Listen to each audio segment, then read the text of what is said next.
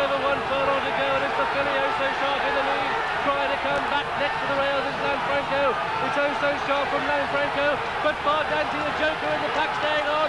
However, the filly's going to win it coming up towards the line. Oh So Sharp wins the ladder.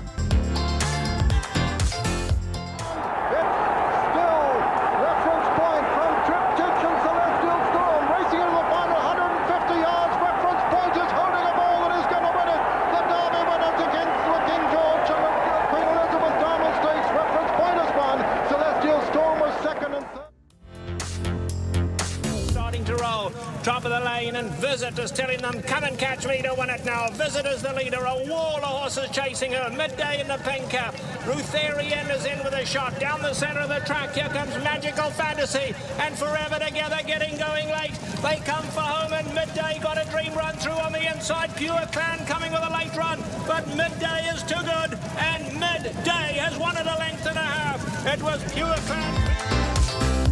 Tipperary Fixer under pressure from Maurice Philippe-Aron.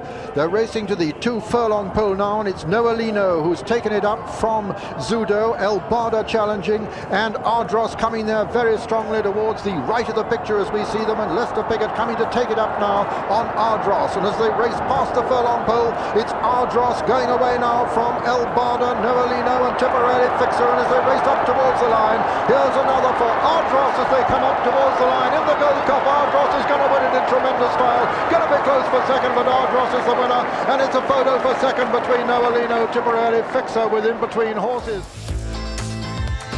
She's got them cooked. Bosra Sham quickens up smartly there from Al Hareth. Back in third, even top flat-footed. The others are plodding. London News, Ashani Balalaika, and Bosra Sham enters the final furlong with a healthy 5-6 length advantage over Al Hareth. It's another brilliant display here by Henry Cecil's Bosra Sham. Kieran Falling coming home unchallenged winners of the Prince of Wales Stakes. A fine win. Second Al Hareth. London News got third from even top 4.